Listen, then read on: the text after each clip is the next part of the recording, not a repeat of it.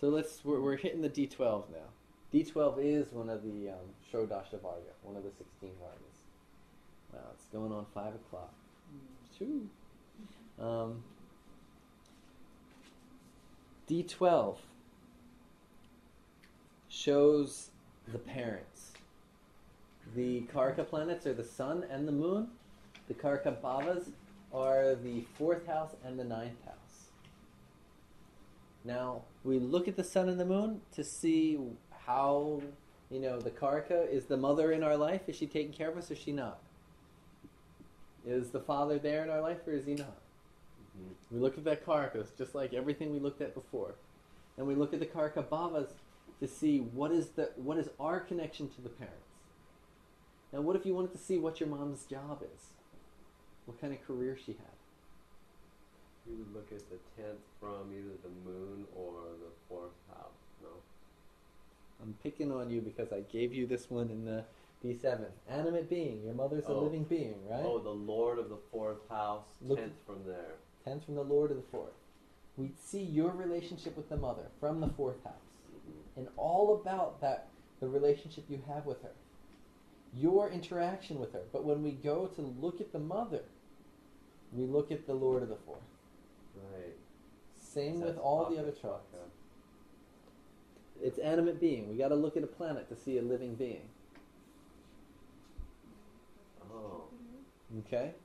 Maybe I can make my Jyotish more real. I like stuff.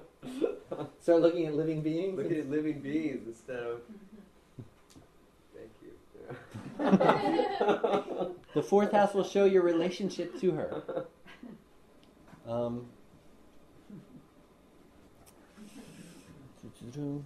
We also, the deities of the D12, there's 4 deities. Ganesh, the Ashwini Kumaras, Yama, and the Sarpas. Ganesh is the Lord of removing obstacles, and he shows encouragement, education, and protection from the parents. Ashwini Kumara are the healers. They show nourishment and being taken care of by the parents. And Yama shows, early death and separation from the parents. And Sarpa shows you got some karmas that might not be so nice to work out with the parents. So we look at these lords of the 4th lord, of the 9th lord, of the sun, and of the moon. Okay? How do we get these divisions? Huh? How do we get the divisions? Some of them we gave out in the Rashi section. They're all listed in Parashara. Every single one is listed in Parashara. Jehora. If you click on where it gives you the basics, if you look down at the bottom, it gives you 3 folders. One of those folders is Amsha Lords. You click on Amsha Lords, it gives you the D60 Lords. You left click, and you can pick on any Varga chart. And it'll tell you who's the Lord of all the planets. What's the section called again? It's the main, it's on the basics. Okay. Amsha rulers under the basics. Amsha rulers, okay. There's an article. It's very Sanjay has an on the article front page of the Jehora. Very easy to get to because and it's he explains how to use it. Show her real fast. It's got a little tab. Yeah.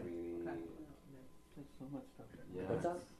Oh, Sanjay wrote an article about it. On what? On the how to determine the relationship of the child to the parents based on these divisions. Mm-hmm.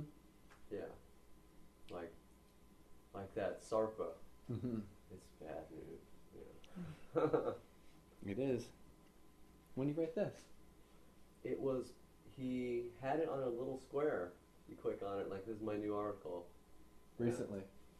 Before he changed the site. Oh, yeah. And I know, I can't find half the things that used to be on there. And I'm so glad it was a PDF. I downloaded it. And it's pretty good.